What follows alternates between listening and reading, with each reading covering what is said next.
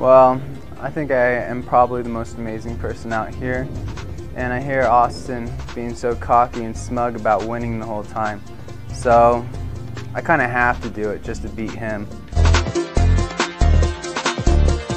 I grew up in a family with 8 kids, and I'm number 5 out of 8. And so I faced a lot of adversity growing up, and I never got to win at anything. And that has turned me into a stronger person today, and I just want to win this, right? I want to win this for my dad back in Prescott, to make him proud. Okay? I think I should become Mr. Young Life because, first of all, I'm really ridiculously good looking. Because I'm a Bouse. And I have this birthmark, which to me means I'm the chosen one. I'm pretty sure God gave me this birthmark. I think it had the shape of a YL. Also, I talk in ouses like sausage, young life, you know. So I think I'm a Bouse.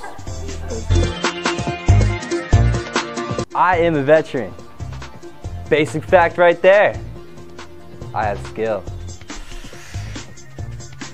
See you there.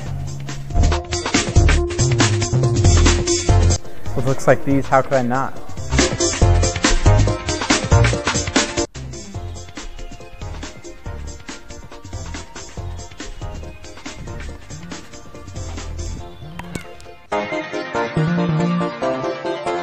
O baño es en la biblioteca de Pedro. YOLO. I think Young Life has helped me out so much that I feel like I should give something back in return. Plus, I think I have everything it takes to be Mr. Man Pageant, so why not? Give it a shot.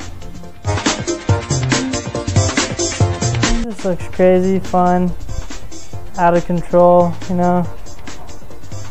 Exactly right up there in my alley. I've got skills.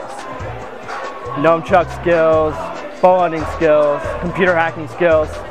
Guys with skills should win.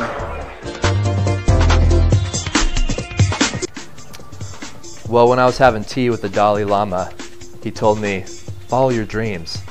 This isn't really one of my dreams, but whatever.